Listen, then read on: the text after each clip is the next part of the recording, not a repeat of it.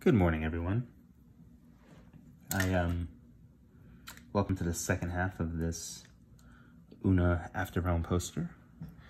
On the first half, I couldn't record with any sound, just because stuff was going on here in the studio. Yeah, here's the second part. So this was originally from a sketch that I did. Let me go grab it. A couple years ago, and I just discovered it recently looking through some files. This little guy, and I had notes down here kind of about the concept. And yeah, I really like this piece. It was just done on this 9x12 paper, and I liked it enough I wanted to make a poster out of it for the Afterrealm. So I blew it up, I added a little bit and filled out some parts that were missing. I added a map here. Fun thing about the map, nobody will recognize this really, but this in particular is from Time Bandits, which is one of my favorite movies. And their whole map thing might have subconsciously influenced some of what was going on here in the Afterrealm. This is her family crest, which haven't really wrote into the story yet, so this is kind of the first appearance of it other than some promotional images. So yeah, yesterday I took on the inking of the figure and some of the foreground stuff. Having a lot of fun with this new pen that I got.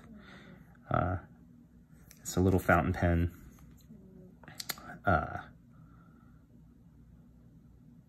Called a Tachikawa, or made by Tachikawa. This is for manga. So I don't know what the quality is of it, but I know that it works really well. And I get the smallest, thinnest lines out of this. With a little bit of, what do you call it, variation. So I like it a lot. It's really cheap too. Been mostly inking. Both of these are the, I'm forgetting the name of my own brush. The Kuretake brushes. Also, what I liked about this was that there's a refillable thing in here. So I took time to use a syringe to take the ink out and put my own ink in because it wasn't waterproof. Same with these. You can replace the ink in there with your own. I've also been enjoying using the Fudakochi Gikochi pen. I should be able to pronounce that. It's not that difficult, but it's kind of early still, as you can tell. I can't think fully straight yet. Coffee over here is going to help.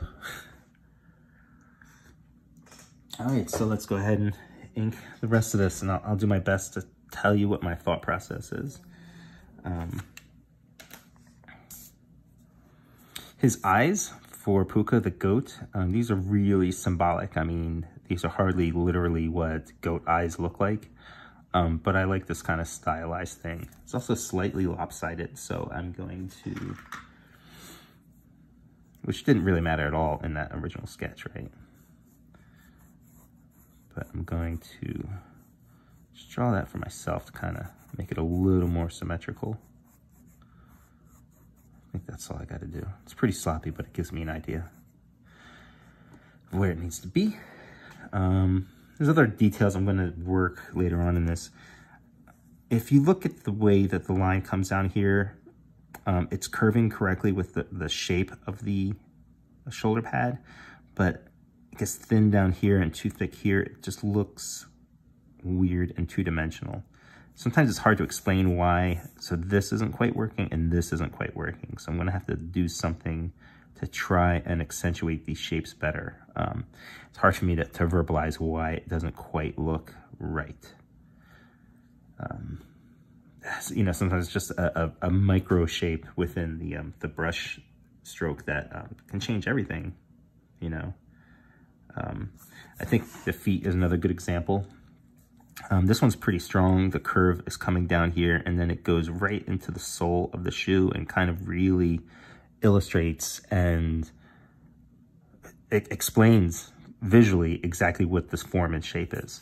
It's less successful here because I have the line just kind of ignoring the sole of the foot, and it's just kind of continuing to come here, whereas this one comes down and in more. Let's see if this helps if I... That helps some, but still this area gives it away because of the thickness of it, and there's just something weird here. So I'll probably just put in some... There's a great old saying, I think it's attributed to Wally Wood, which is, when in doubt, black it out. I don't really know if he said that or not. It's just one of those things, but it's useful. I'm gonna have to add a lot of details to these, like bricks and broken stones and stuff, to make it look more real, but that makes me feel better than it did before. I'm also gonna be filling in more black area in here and stuff. But let's have fun. Let's get right to puka.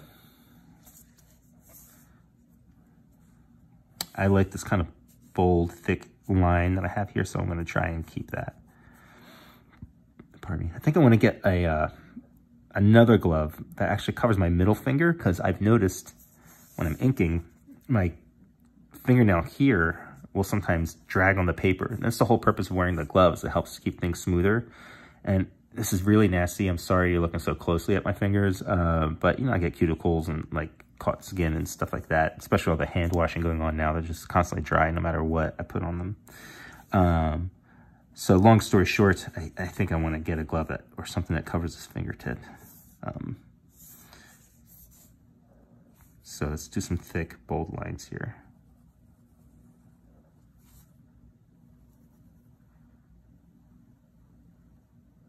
So one of the things I did here, there's a little bit of an angle here. Even though this is thin, this is a very smooth, brushy line. When it changes directions, instead of making it really smooth like this, I could have done like a, which also works, right? That would be the eye. But I really like this little angle here. It just gives it a little bit of attitude is the wrong word. I don't know. When I used to play pool, like shooting billiards and stuff, there's a thing called English that you put, it's like a kind of a spin that you put on the ball when you hit it. It gives it extra energy. And that's kind of the best way I could explain why I like a little bit of angle instead of totally smooth. Sometimes I like the totally smooth. It depends. If this was like younger Oona, when I'm drawing the younger version of her, I'm typically going for softer, bouncier, rounder, almost Pixar-esque like shapes. And with growing up Oona, I'm using more angles and more pen, a little more harshness to it.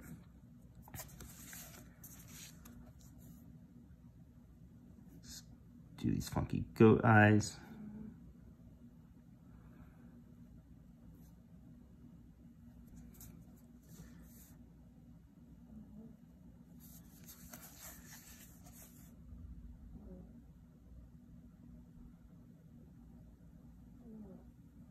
I don't know if you hear that weird sound back there. That's my dog, Fry. He sits next to me in his own chair. He's old and cranky and snores all day.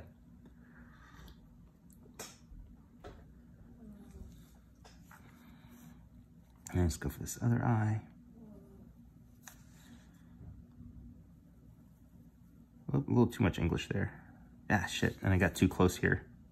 I don't like that this is so close. It kind of creates a tangent where these two lines, it just kind of sucks your attention to there. I will fix it in Photoshop. So there's little things here that I'm going to touch up in Photoshop.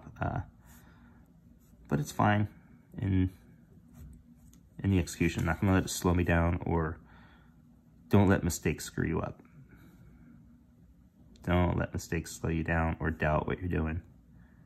Just got to roll with it, man. In the old days before Photoshop, yeah, I'd have to bust out, white out, and be really careful about how I go to fix it, and sometimes that was a nightmare.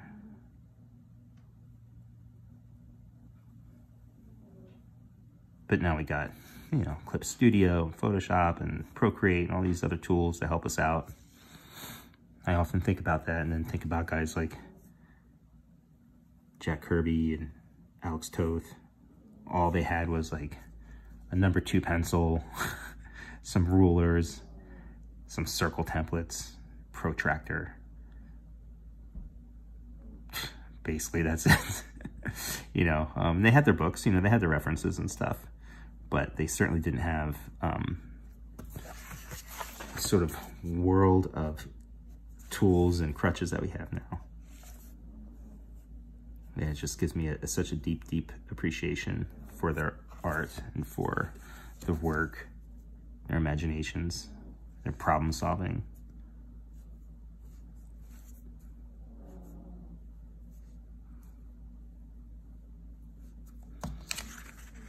So Puka's horns, actually one of them is broken. I like the symmetry here, so I gotta think about it. If I want to leave the goat horns on anyway, or take it off just like in, you know, he is in the actual story. I'm gonna think about it. I'm gonna leave it there for now. I also like the way his ears kind of disappear into the dark here, so I'm gonna keep that.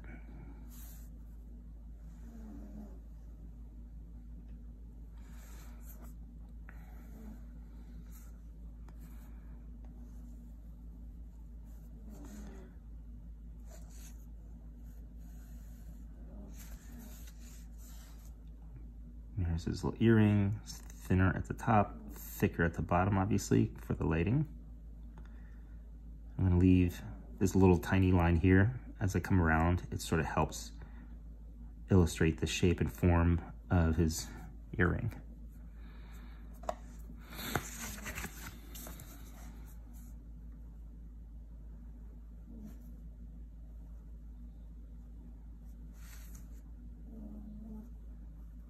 This brush is pretty versatile. I like how it can be so thin and so thick as well.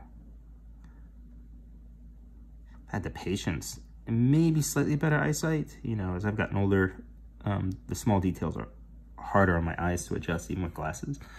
But if I had more time and all that kind of stuff, I could probably just ink everything with just this one brush. It's just when I got down to the nitty-gritty details, I'd really have to slow down and concentrate.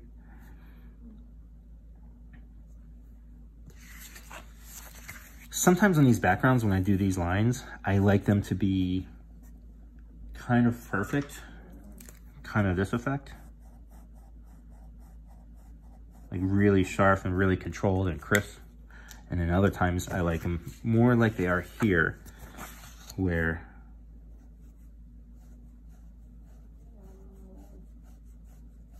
it's still a little clean, but you know, just something that gives it a little more texture and roughness. And I'm gonna do that here because it feels more natural than, it shouldn't feel like a cold fading line. It feels like it should be natural. So we're gonna let the brush do its thing, and we're gonna allow the brush to even be a little dry brushy, a little, I don't wanna use the word sloppy, but a little sloppy. Just let it be, let it relax.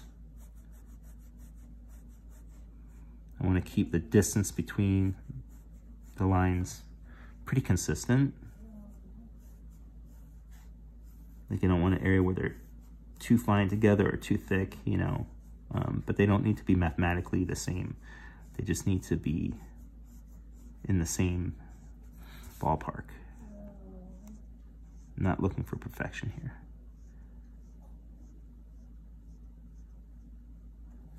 I wish it was easy to pull the camera off of here and show you Fry. He's so funny.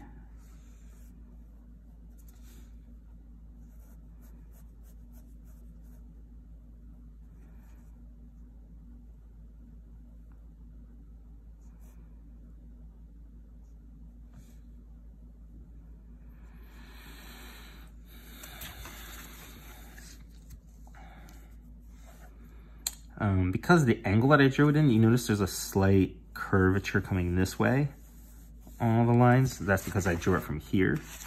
So when I do these extra little lines, I want to do it from the other angle just to add to the imperfection, to keep it from being too uniform. Yeah, I think that's pretty good.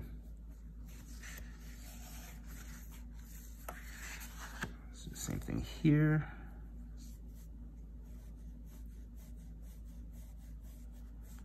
See, what I love about this brush is I can just go through this whole section here. And every now and then I'll just kind of want to turn the brush around and just sort of spread the ink around the inside because it's being sucked out really fast from one area. But other than that, I mean, I could just keep going. I don't have to stop and dip the brush into the paint, or the ink, I mean. And,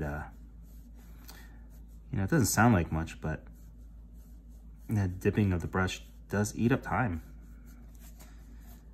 The same thing with the quill. That's why I'm interested in trying these G pens out, the G quills from a lot of the manga artists use, because I've been watching a lot of the manga videos of artists working, and there's a level of detail in there that I'm impressed with that I don't know that I can get with other things. But I'd like to try my best to keep them in cartridge form and stuff, because I don't want to stop and dip the pen and then have it to clean it and all that stuff. Some people actually enjoy the process of that, and I could dig that, but I just don't have the time. Partially because I, you know, work on multiple books at once, you know, each of which has deadlines and stuff, but also because there's just less time in the day anymore, even with this quarantine stuff. I've actually got less time than ever before, to be honest, with the quarantine. Some days I've got no energy. I guess it's a form of depression. You know, you just get zapped of any will to do anything. That'll happen every few days. Before the pandemic, I would have something like that happen to me every month, maybe once a month, something like that. No big deal. Just your body saying you need to rest, right? But it's been happening twice a week at least now since this whole thing. We also have to keep the house super, super clean because of Taki's immune system being lowered. So we just do a lot more cleaning now than ever before, just constantly, every day. Cleaning, dusting, disinfecting. Because it's not just the virus that we have to worry about, it's just other things, other like sort of infections that she can get that we have to worry about. In fact, Taki had a little cut in her hand. It took forever to heal, and it was just this little nick from cardboard. So seeing how her immune system is weakened really motivates us to keep things super, super clean, but really time consuming. Still not sure about the horns. I think I'm just gonna draw the horns in now, and then I can decide later in Photoshop or Clip Studio where I clean it up if I wanna keep it consistent or not. Yeah, so just less time to work in a day. And it seems like the days just divided into these 20-minute increments, right? It's like 20 minutes to clean, 20 minutes to meditate, 20 minutes to exercise, 20 minutes to do this and that. So then the idea of adding more time to my day with dipping in ink seems nuts.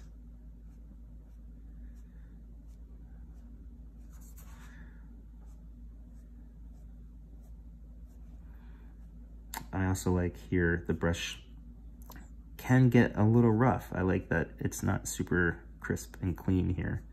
You know, not just the dry brush, but kind of the ends are a little bit muddy and stuff, which gives this parchment like texture.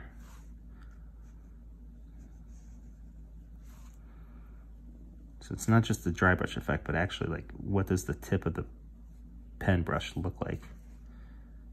Which is also one of the reasons why it can be limiting sometimes. It's hard to get a variation. The exact same reason why this was so useful, that I could get such a similar brush line out of it, also sucks when you're doing, it's the opposite of good. It sucks when you're doing stuff where you want variation out of different texturing lines, you know. You can do it, you just have to be really, really, really thoughtful of what you're doing and how you're laying down the line.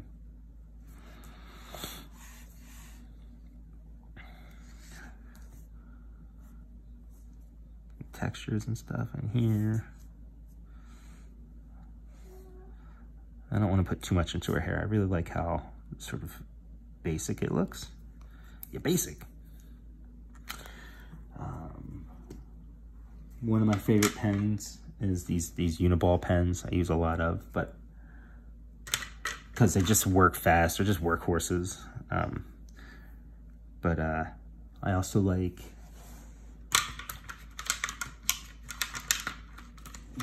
these other Japanese pens called Bimoji. And it's got these little tips on here. You get a lot of variation out of these as well.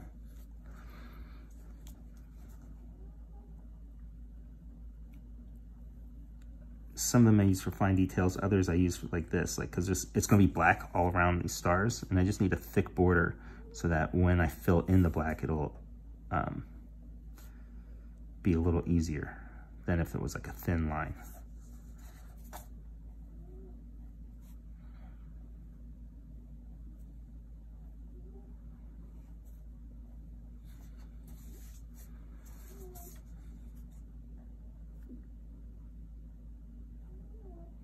If you guys are still listening, if you have any questions, just ask below.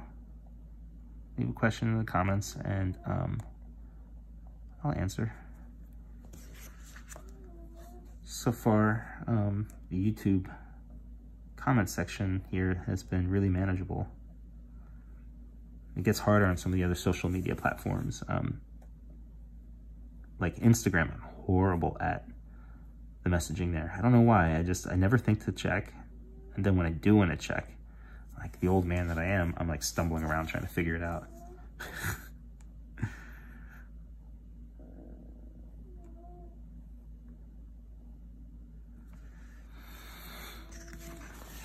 I bet you can hear Fry now. He's starting to get loud.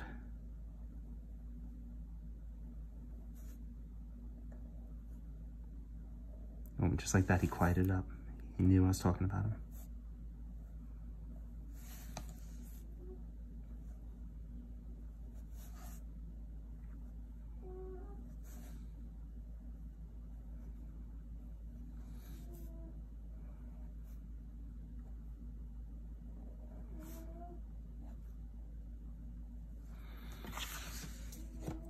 Little star there. All right, let's just do these.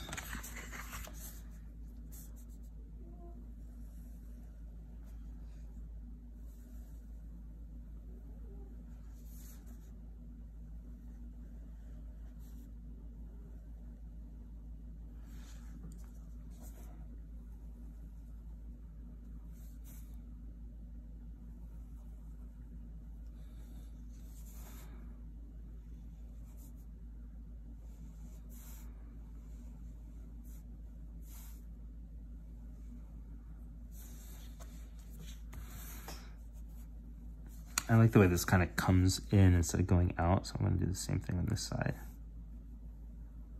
Not too strong, just a little bit. Makes it look nice and weird.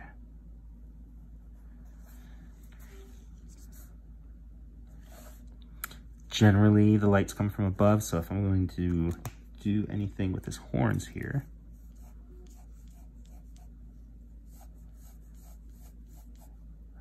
the thicker part will be down here on the lower side because the light's coming from above, and I don't need to really extend the line all the way to the edge here. So I'm just going to do little hints of those grooves that you see in goat horns. I don't need to get carried away. Just a few.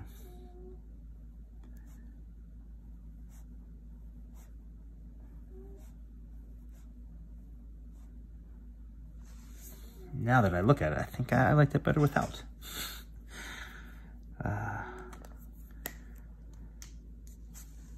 Minor details down here. I'm going to use this new pen. Actually, before I do this, because I might not even record this section. Remember I talked about the shoulder pads here? Let's see if we can add some lines here that's going to help describe the shape of the shoulder pad better.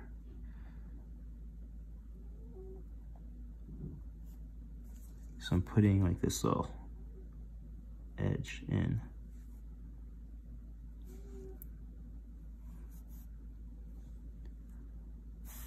And the shoulder pad helps just describe the shape a little bit better. better than before. I think I would have liked it better if I kept this line closer to the edge instead of kind of lifting it up like that. But I also think I can fix that pretty easily.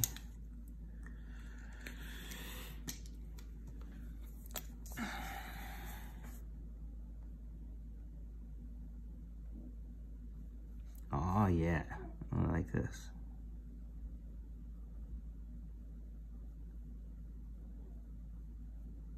What is that, like a millimeter of difference in shape? And it works better. Still just not really happy with this. It's just wonky. I'll fix it in the Photoshop, but I think that's as far as I can take it now without possibly screwing it up. I'm gonna take a chance here and add a couple lines under his eyes. I feel like it'll work, but could be wrong. All right, there you go. I dig it, I dig it. And the last thing to do is just some of these details here.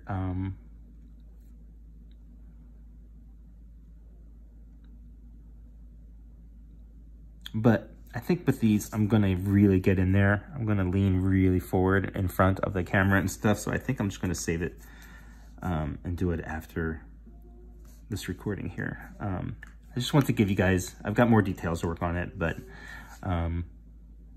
just want to share the most important part of the process was the overall inking and what my thought process was.